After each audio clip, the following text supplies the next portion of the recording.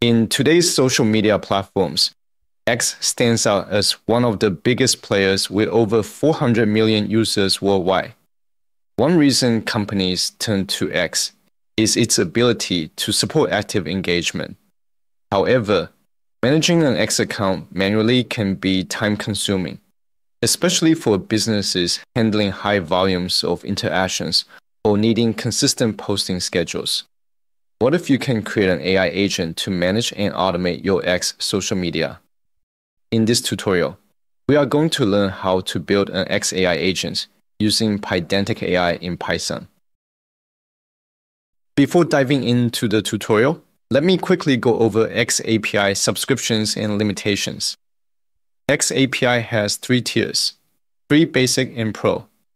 Pro and Basic will have access to all the endpoints and higher usage limit. Meanwhile, the free tier will have access to most of the endpoints with limited usage limit. Fortunately, some of the most important endpoints, like posting a tweet, deleting a tweet, like a tweet, are still accessible under the free tier. Unfortunately, one of the most useful endpoint accesses to return user info is for Basic and Pro subscriptions only. For more information, please refer to X documentation. Now navigate to developerx.com and log into Developer Portal. Create an X account if you don't already have one. Start out, create a new project. Give the project a name and go through the steps to create the project and an app.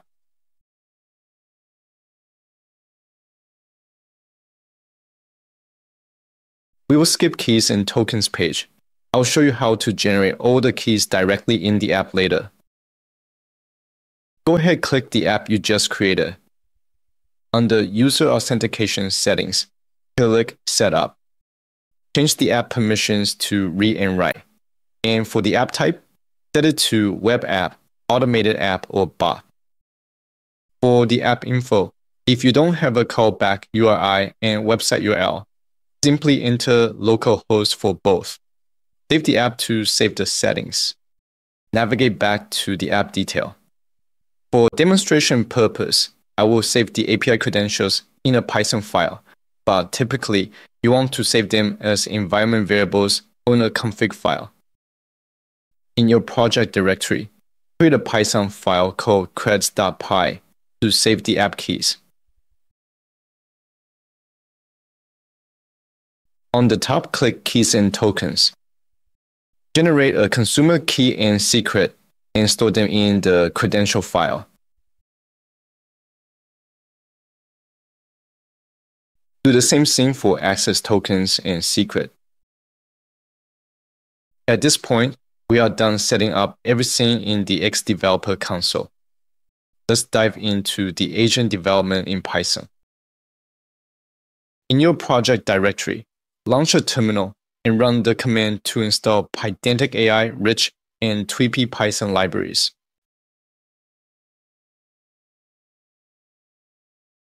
We will start with building the X Toolkit module first. Create a Python file and name the file xtools.py. In the module, import the Python dependencies and set up the logging console to log the activities. Logging is optional, but it makes debugging much easier. To create the PydanticAI X Toolkit, create a class called xtools. In the init method, create an instance of the Tweepy client object to access X APIs when you're initializing the xtools object. Because we are using a class to manage the xtool functions, the credential and client object are shared among the methods, makes code-based management a bit easier. And this should be info.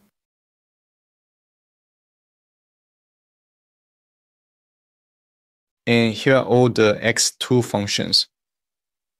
There are tons of the things you can do with X API. These are just some of the commonly used methods I can think of. Some of the methods are for paid subscriptions only, which I'll point out later. Now let's go through the tool list. The create tweet method is probably the most important function in the toolset to give agent the ability to post a tweet on your behalf. Delete tweet will take a tweet ID and delete the post. Like tweet and unlike tweet will simulate the tweet like and dislike actions.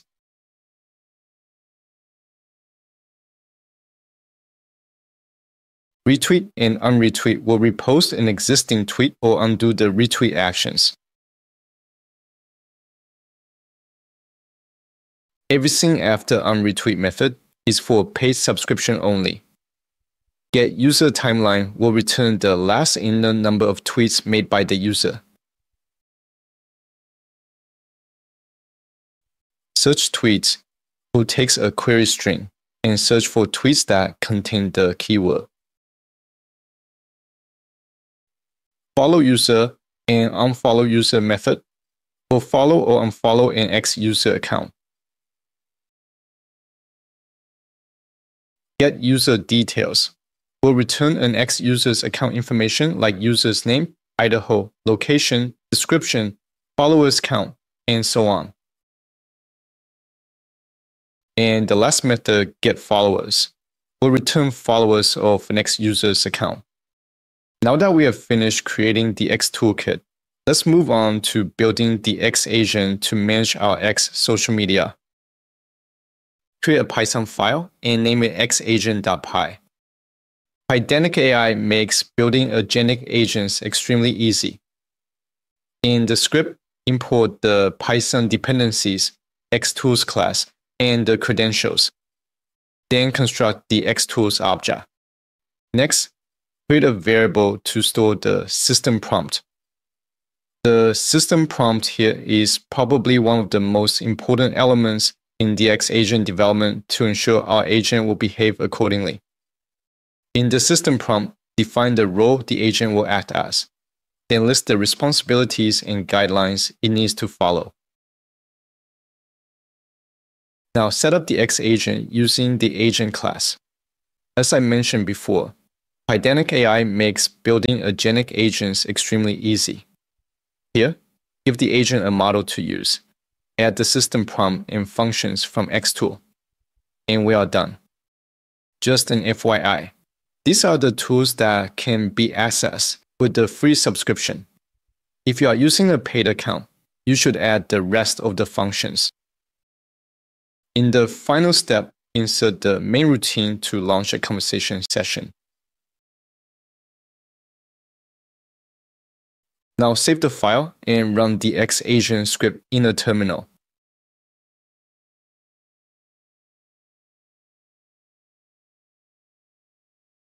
For the first request, I would say create a tweet to explain the benefit of AI agents.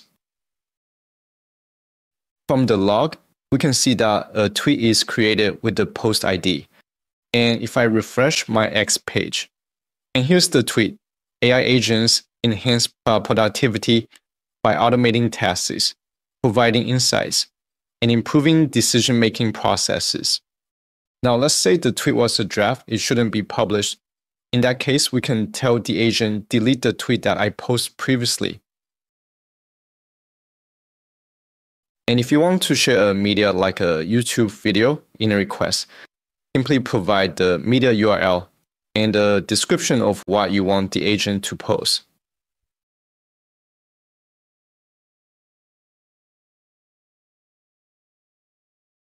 And that concludes this X agent development in PydanticAI tutorial.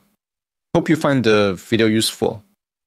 If there are any tutorial ideas you have in mind and you would like me to cover, please leave them in the comments below.